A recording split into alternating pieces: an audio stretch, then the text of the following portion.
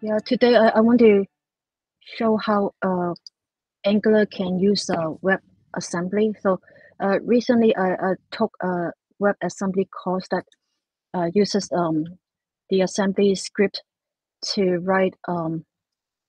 like write TypeScript code, and then the assembly script has some command that can compile the TypeScript like code into a WASM file.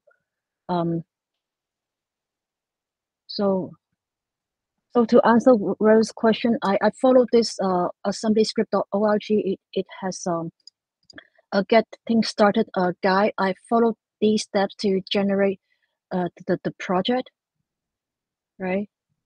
And then after that, it has this as assembly script project, and then in the package.json, it this assembly script like add these command for me. So I run like npm run as build, and then it built a lot of files for me, like release wasm, like debug wasm, and some JS file. So in my demo, I have all the like assembly script function in the index ts file. So in order to make these WebAssembly code available, I either write all the function in index.ts, or I write the logic in other like TypeScript files, and remember to export the code in the index.ts before I run npm run as build to generate these wasm file in a build folder. So in my demo, I have like three very like simple function. One is take an integer and determine whether or not it's a prime number. The other function is to return the first n number of prime numbers. And then,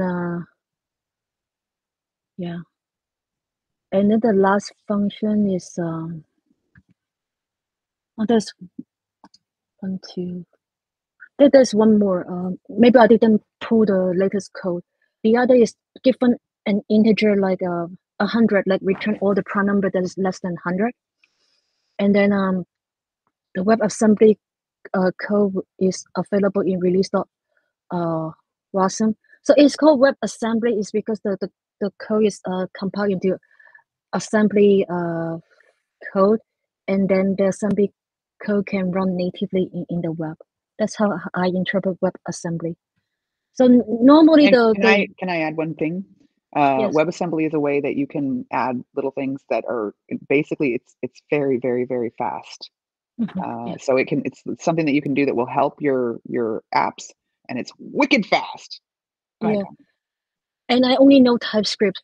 Like normally people will use like a Go or Rust, because Go and Rust can run like can write code that run very fast, or something that is really slow in JavaScript, and you find out that the performance can be improved by using other like server-side languages such as Rust.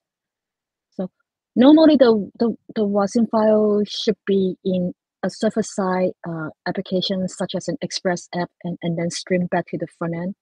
For me, I cheated by copying the wasm file uh, into the asset folder in the asset folder of my Angular application, and then I write a WebAssembly loader service that depends on assembly script loader to stream the wasm file. Connie, can Rares ask a question? Oh, okay. Yeah, no, I was just I just wanted to add the comment that since these are two projects, that was the reason that I wasn't finding the code for the release, the compiled release wasm file.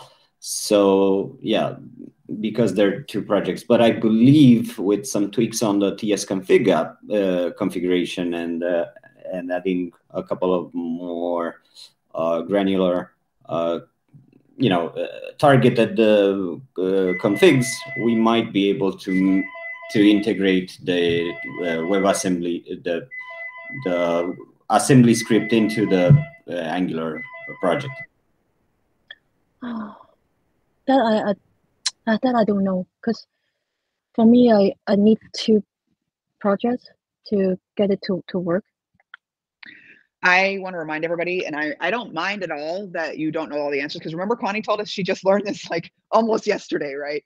But I really love that you brought this topic to share with us, Connie, because WebAssembly is hella powerful. Like this is not some brand new thing that Connie just came up with. Like WebAssembly has been around for a while and it's extremely powerful. And it's actually something that's used, I think, quite a bit at Stacklets, if I'm not, because Dominic Elm is at Stacklets. He's the guy that taught us about it last year. So this is a very, very, very powerful tool. And so it's okay that we don't know everything about it. These are really great questions. But I just wanted to say I'm really happy to see this as a topic, because it's something that if you're getting into like really full stack and architecture and stuff like that, this is really something that's a very good tool for you to know about. Anyway, okay. Sorry for the interruption, Connie. We'll go back on mute and let you continue. Good question, though, Rares. Thank you. Or comment, because Rares is trying to use this too. Yeah, I am trying to understand it. So thanks, Connie. Thanks, Connie. Okay, continue. We'll go back on mute. Yeah. So for this loader, I check whether or not the browser support instantiate streaming. If it doesn't, I need to use the fallback, which is very similar, except I need to fetch the WASM file and get the array buffer and then construct the WebAssembly instance.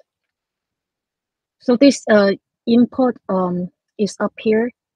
The abort must be provided, otherwise the code doesn't compile. And this prime number log is actually like this external function in my WebAssembly project. I want to log the prime number, but the logging definition, I want it to be provided by whoever like uses this WebAssembly code. So in this loader, I set the index file, the definition of prime number log is a function that accept a number and console log the prime number. So this is the loader.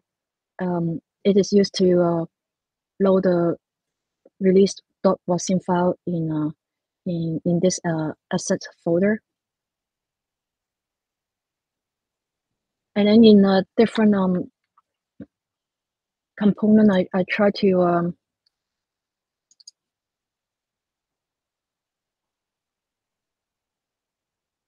use this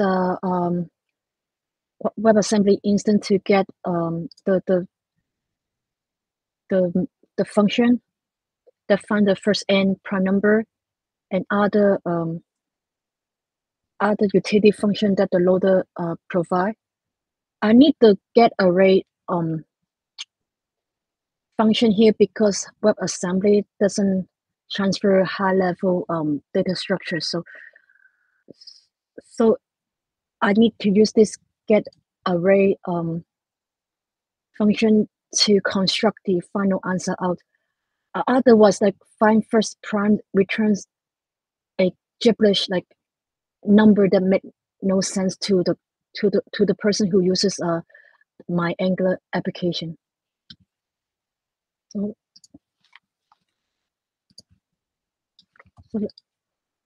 let's see.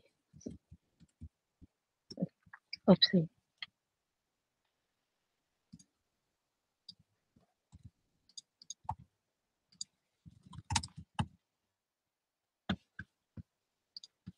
So if I say 5, it doesn't even return anything. So let me go back to the original code.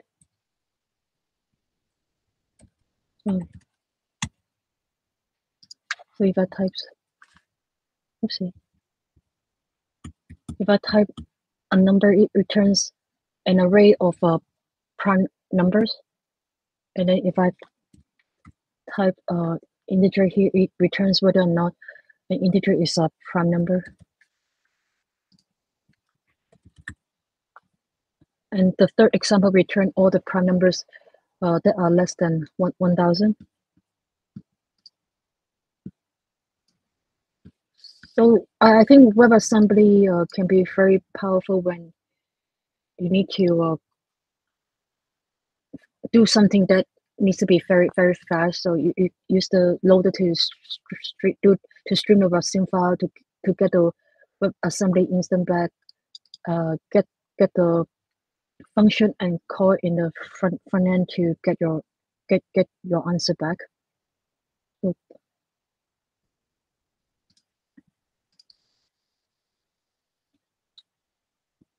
So this one I need to do this because its prime returns 1 for true and 0 for false. So I need to compare the integer result with 1, so that I know whether or not a prime number is inputted by the user or not.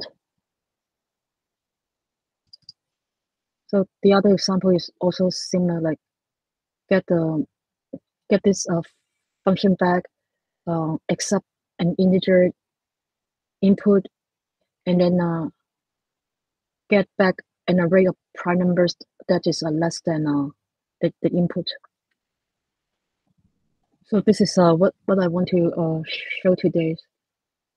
It's because I never know what WebAssembly is good for. I know it exists, but I don't know how it can be used in front-end application until now, because I found out that it's not that hard to use the WASM file in a front-end application. So yeah, this is what I want to show tonight. Very nice. Very nice. Does anybody have questions for Connie? Okay. Can you guys come off mute for a minute and help me give Connie a good thank you? Thank you, Connie. Thank you. Thank you, Connie. Thanks, Connie. You're welcome. Okay.